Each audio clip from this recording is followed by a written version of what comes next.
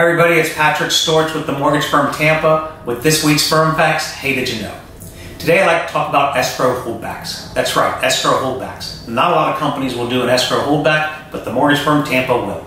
Let's just say you have a roof that is bad. The appraiser says we need a new roof and we can't close the loan until you get a new roof. But at the mortgage firm, what we will do is do an escrow holdback for that roof.